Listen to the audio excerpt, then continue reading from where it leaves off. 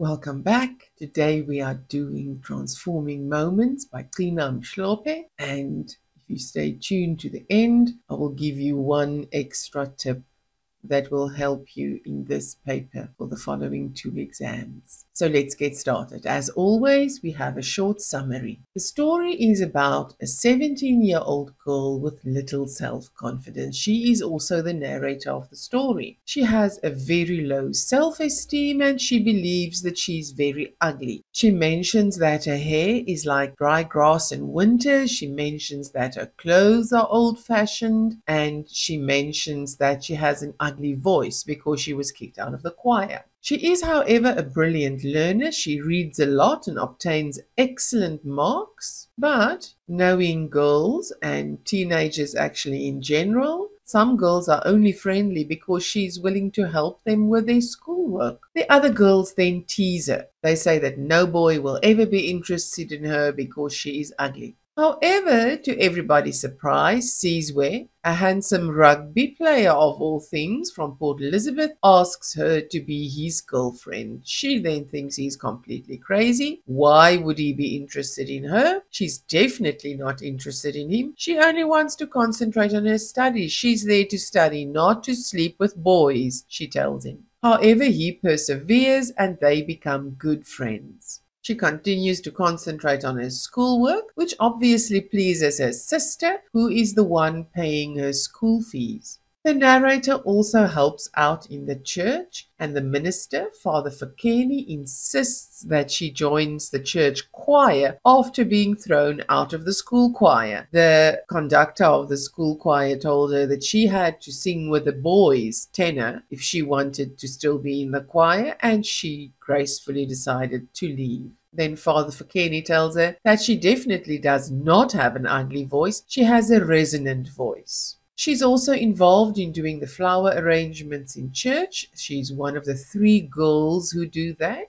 And she notices that Father Fakeni likes her. But she also mentions that perhaps it should not be so surprising because everybody has somebody in life who likes them without any reason. Father Fakeni and his wife go to visit their family in Tsolo one weekend, and he invites her to accompany them. The narrator describes the minister's wife as someone who doesn't talk much, but she wishes that she could be as beautiful as the minister's wife. The minister takes the narrator to a meeting at the chief's place, and she watches Gcina, the praise poet or the Imbongi, and she is in awe of his skill and his language use. She decides then and there that she also wants to become a praise poet. Upon returning to the school that Monday afternoon, she goes and lies under the black wattle tree, as was her habit, and she writes her first poem. She reads it aloud to herself, and she realizes that she has a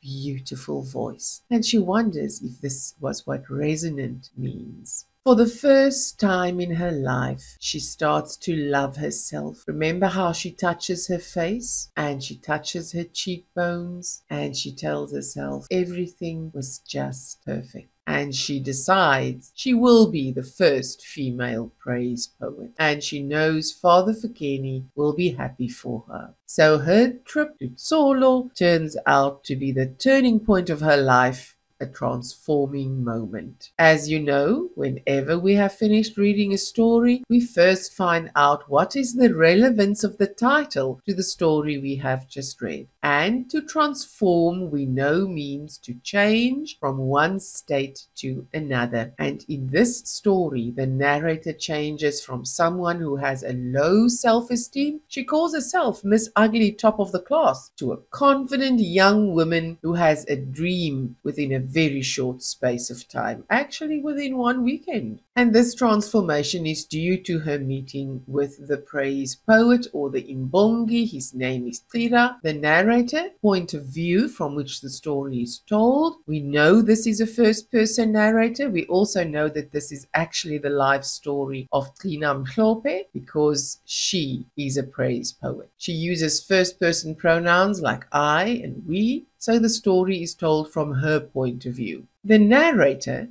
is, in other words, the main character. And she is, as the story starts, a young girl who suffers from a lack of self-confidence. She tells her own story, how she undergoes a personal change to become a confident person who loves herself. Here we have the plot diagram, which explains to us how the story is told. Remember that I have explained this extensively in the first two analysis videos that I made. I will link them in the end screen and you can go and listen to that explanation. This plot diagram, remember diagram, American spelling here, but we also call it the Freytag's pyramid. So let's determine how the story is told. The setting, which is actually part of the exposition, is a boarding school somewhere in the Eastern Cape where the narrator attends school. Then the minister's family home is in Tsolo in the Eastern Cape. And there you can see where Tsolo is. It is one of those tiny villages where if you blink at the wrong moment while driving past, you will miss it.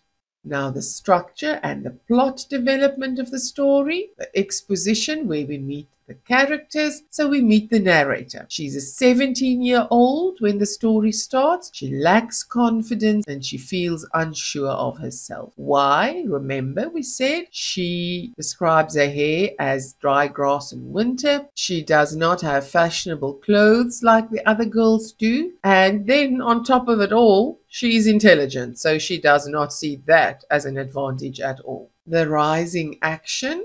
The narrator meets Sizwe, the rugby player. Obviously, many of the girls stop talking with her about this incident where he asks her to be his girlfriend. Her English teacher, remember, he thinks it was rather amusing that she had set the school on fire with all the rumors running around, and they end up being good friends because Sizwe is actually a kind boy. The narrator, as we heard in the summary, frequents the church. She helps with the Sunday flower arrangements. She joins the church choir at the insistence of Father Fikeni, and she had the feeling that the minister liked her. All of this is setting us up for the climax because the story has to move towards the climax. So all of this information is rather important to get us there. Father Fikeni takes her to Tsolo to visit his family where she meets the praise poet. The climax is where she experiences his performance, his movements, his language use, and she is utterly in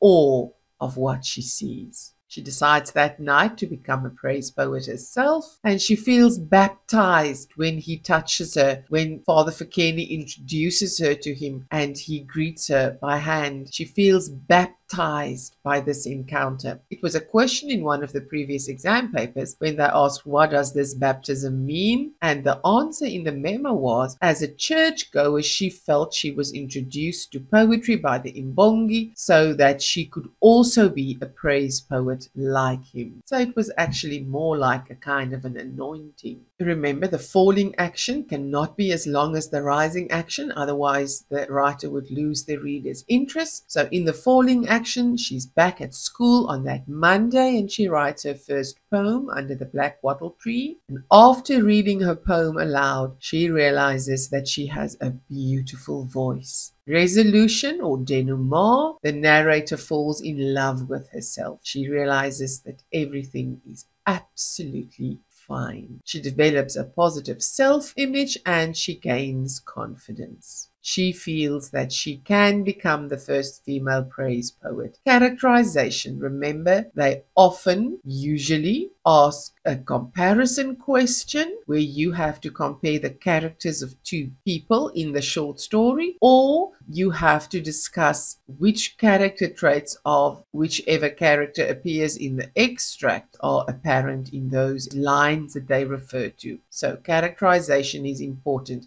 And if you know this, you can answer many of the other questions. So the narrator, who does not have a name in the story, but we do know that this is Gcina Mhlope because this is her autobiography. She is a round character because she develops during the course of the story. She experiences both inner conflict in herself because she thinks she's ugly, she thinks that she is inferior to the other girls, and she experiences outer conflict when the girls are quite nasty with her, not only about about her clothes and her appearance, but especially when Sizwe shows an interest in her. She's emotionally weak. I don't quite agree with this statement in your Mind the Gap study guides. Yes, she is self-conscious. She has a low self-esteem, but is she emotionally weak?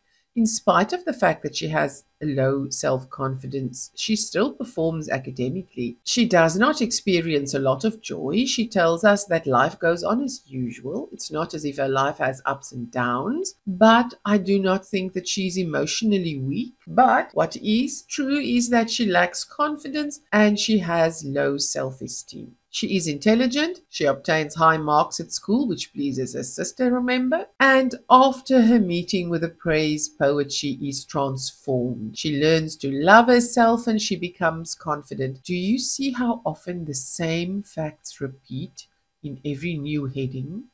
So if you know the basics, you can answer most of the questions. And after meeting Tira, she is determined to pursue her talent as a woman praise poet. Then we have Father Fakeni, the minister. Father Fakeni loves his family, he loves his wife, he goes to visit his family, which means he likes them, otherwise he wouldn't go visit them, and the village community. He is able to recognize talent. He encourages the narrator to join the church choir, and he says she has a resonant voice. He is caring. He takes her to visit his home and he introduces her to the praise poet because he recognized her talent. He could have just left her, but no, he realized that she needed to see this Imbongi. Now, Tira, the praise poet or the Imbongi, he is talented and inspirational. He is admired by the narrator and by many people from the village, as can be seen after his performance when everybody wants to talk to him. He is approachable. He is quite open to meeting new people, to meeting the narrator. He is humble. He is friendly. Bulelwa. Remember Bulelwa, who sings in the choir? And the narrator thinks that she has such a beautiful voice that she wishes that she could record her and listen to her whenever she wanted to. She is a true friend. She loves the narrator unconditionally and she's trustworthy. She stands by her even when others mock her. She is also the narrator's study partner sometimes under the black wattle trees. Sizwe, the rugby star, he follows his heart. He likes the narrator regardless of what the other girls say about her. He is self-confident. He approaches her. He asks her to be his girlfriend. And in other words, he has good intentions. He befriends her. He says, we can read if you want to read. You don't have to sleep with me. We can just spend time together. The themes. The theme is what the story is about. So if you have to tell somebody what the lesson in this short story was, that would be the theme, the moral of the story, sort of. And because writing is complex, people are complex, there will never be only just one theme. If you know these themes and you understand the basic points of the story, you understand the basic analysis, then you will be able to answer even other themes. So the first theme, and the one that has been asked twice already, is the theme of self-discovery or self-love. The narrator discovers what makes her happy and fulfilled. Initially, she hates her look, her unfashionable clothes, and she considers herself ugly, Miss Ugly top of the class. She hates her voice because she gets kicked out of the school choir. Her academic success doesn't help her to feel more confident because you know yourself that clever girls at school are sometimes shunned because people feel inferior. And then she doesn't believe a boy can be attracted to her or love her. Besides the fact that the girls tell her no boy would ever be interested in her, she thinks to herself when Sizwe asks her to go out, is this guy crazy? And then she decides, well, he has eyes, he can see what she looks like. The other girls have made her feel bad about herself, but then after meeting the praise poet, and by this time Sizwe has left the school, remember, she discovers her talent for poetry. Remember, she was writing before this. Her essays used to be good examples read in class, but now she discovers that she can also write poetry, and she realizes that she does indeed have a beautiful resonant voice. She has found that she feels passionate about something and she accepts herself, loves herself, looks forward to the future. The theme of jealousy. The girls at the school are envious or jealous of the narrator because she's intelligent, hardworking, and she attains top marks. They are even more jealous when Sizwe shows interest in the narrator. So you do see how these themes tie together. It is an academic process to separate the themes, but everything is intertwined. They make nasty remarks about her looks and her clothes. And finally, the girls are jealous because the minister takes her away for a weekend. I'm not quite sure that it's mentioned somewhere in the story. That's why I put a question mark there. I'm sure it has something to do with interpretation. She's in and out of her dormitory room so quickly that I'm not quite sure that she even had time to notice whether they were jealous or not. They were very curious indeed why she was packing. But knowing the girls like we learn to know them in the story, the jealousy is quite possible. The theme of friendship. There are different types of friendship in the story. In the first place, we have the fake friends, the girls at school who only befriend the narrator because they need her help with their schoolwork. So they use her because she's intelligent and hardworking. Then we have Sizwe, who is a true friend. They get off to a bad start, but eventually they become good friends. They are kind to each other and they enjoy each other's friendship. And then we have the friendship that she has with Father Fikeni. He motivates and inspires her to grow and develop to her full potential. Theme of confidence. Confidence ties in with self-discovery very closely. Although she lacks confidence at the beginning of the story, she becomes confident about certain things.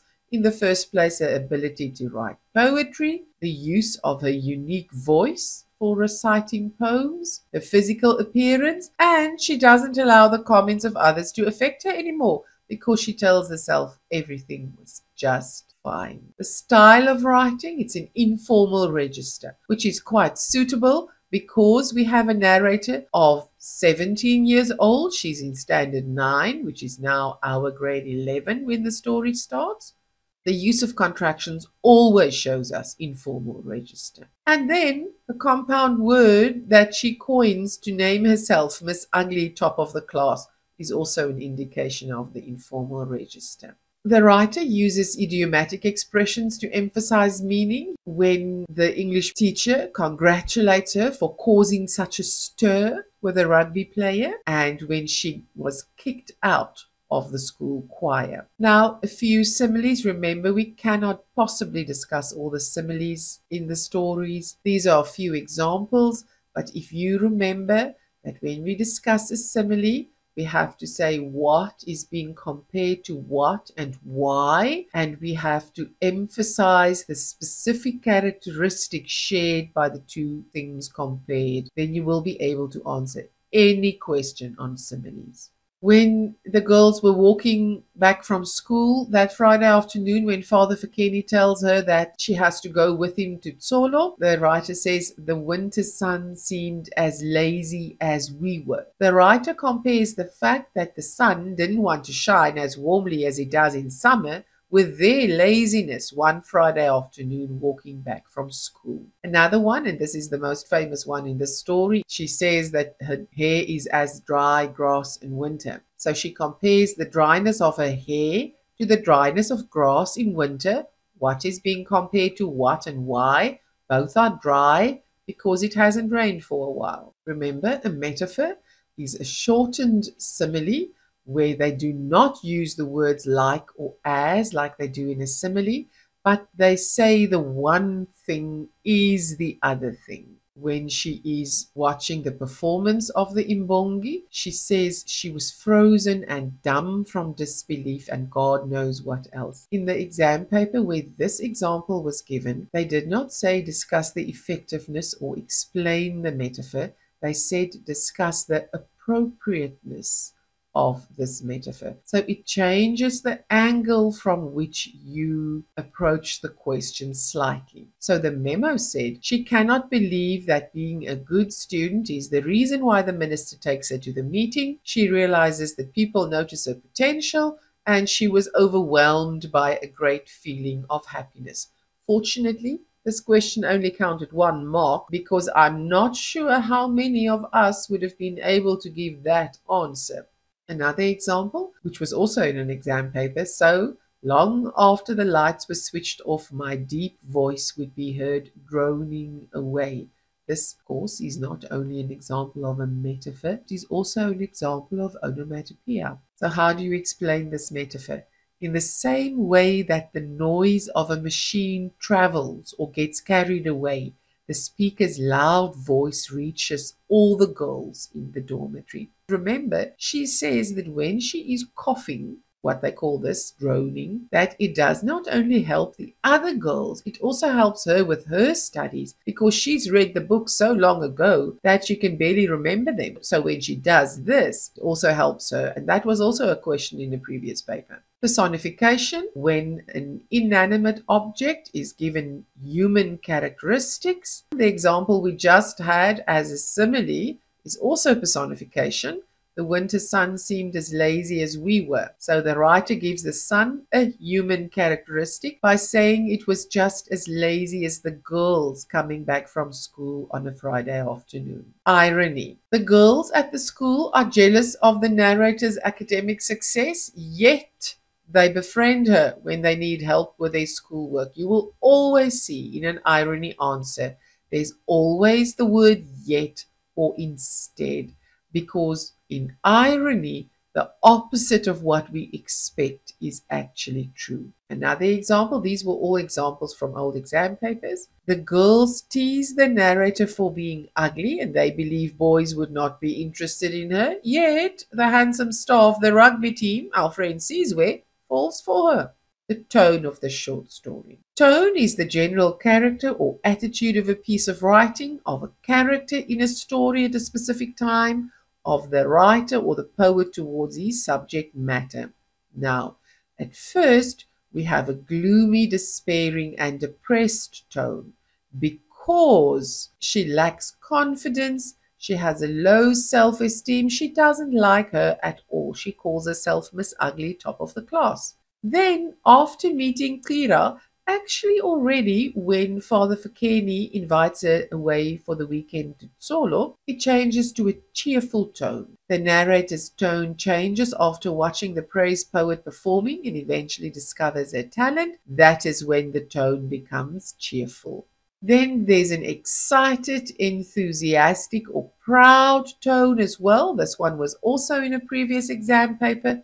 The poet says, after writing her first poem, that she's never had a baby, but she supposes that the way she feels about her first poem is how one feels if one has a baby. The mood, remember the mood is influenced by the tone. If the tone is depressing, then the mood is also going to be depressing, despairing, not very cheerful. So it's a state of mind or feeling of either the reader or the characters in the short story. Here we have a sad, angry, emotional mood initially when she's still having trouble with her self-esteem, and at the end it's happy and optimistic because she's found her purpose in life. She actually now believes that she is pretty, which should tell you that as soon as you find your purpose in life, you start liking yourself, because then you realize this is why I have been born and I'm perfect to do what I have been born for.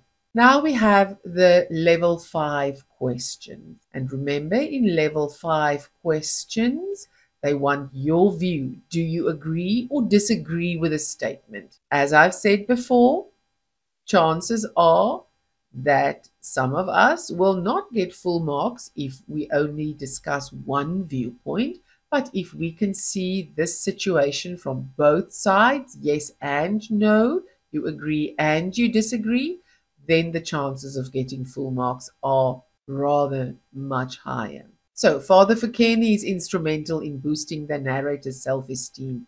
Discuss your view based firmly in the story. So if you say yes, you say Father Fakeni sees potential in a young girl and he takes her to his family's house. He tells her to sing in the church choir because her voice is normal, not ugly like she used to believe. The only difference is it is resonant, which ties in perfectly with what she wants to do eventually. He takes her to a meeting where she meets the Imbongi, and she's motivated and inspired to develop her full potential as well. And she gets to love her voice that can be used purposefully. So yes, Father Fikeni is instrumental in boosting her self-esteem. So she realizes that she's beautiful and talented. If you say no, Father Fikeni is not instrumental in boosting her self-esteem, then you can use as motivational points that Father Fikeni gives the narrator special treatment at the expense of other children. He only takes his favorite child to his family's house whilst leaving other children in the hostel. Not quite sure that I agree with that one. But it was an answer in the memo, and I mean, if the girls were jealous, this is quite a valid point. The narrator's self-discovery happens naturally. She could have realized her talent even without Father Fikeni's help. I just think it would have taken a much longer time to realize her potential. And then the narrator's sister always motivates her for her good work at school, and her teachers are also instrumental in boosting her self-esteem. They read her essays or share her good work with the rest of the class. And here's that one that I always tell you about. You have to determine the relevance of the title to the short story. So discuss the appropriateness of the title of the short story. The title focuses on the several moments that have transformed the narrator's life. She changes from an insecure person to a confident young woman by not being affected by what others say about her. She becomes comfortable about her looks and her distinctive voice. She's transformed by the realization that with her resonant voice, she can become the first female praise poet. And she changes when she discovers she has a gift for writing poetry as well, and then performing those poems with her distinctive voice. Another level 5 question. The speaker is justified in wanting to be like Mrs. Fikeni. Justify your view. If you say yes, she is justified, you will say Mrs. Fikeni is beautiful and the speaker wishes to look like her, as looks are particularly important at this age. Mrs. Fikeni is a warm and loving person and she makes the speaker feel at home. And she has a loving husband and family. If you said no, she should not want to be like Mrs. Fikeni, you can say she should accept and love herself irrespective of the way she looks, which is difficult at 17 years old when you are kind of being ostracized. She is intelligent and talented, and Father Fikeni sees the potential in her. And then, to top it all, Sizwe chooses her to be his girlfriend and not one of the other girls. Another level 5 question. The praise poet plays an important part in bringing about a change in the speaker. Discuss your view. If you think yes, the praise poet brought about the transformation, you will say, when the speaker sees the praise poet performing, she's awestruck and she wants to be like him. His use of language and his movements impress and inspire her so much that she decides to become a praise poet herself. And after seeing the praise poet, she no longer sees herself as ugly, and she realizes that everything about her is special, and she gains self-confidence. If you say no, he was not important in bringing about the change. You will say, Father Fikeni encourages her to sing in the church choir after she has been kicked out of the school choir, making her realize that her voice is resonant, not ugly. He sees potential in her when he invites her to go away with his family, so her confidence grows as a result of the attention she receives. He introduces her to the praise poet, and that brings about a complete change in her life. A hybrid answer here, yes and no, would actually be the ideal because both of them play an important part. So grade 12's the secret to doing well in paper 2. It's knowing your short story first and foremost, and then you learn your notes, because remember, 80% of the paper consists of level 1, 2 and 3 questions, which are knowledge questions, and you have to apply your knowledge of the story. So if you know your story, even if you cannot answer these level 5 questions, which if you know your work, the chances are slim that you won't be able to do it. If you know your story, you will be able to answer all the level 1, 2 and 3 questions You must just read your paper carefully. And there you already have 80%. Good luck.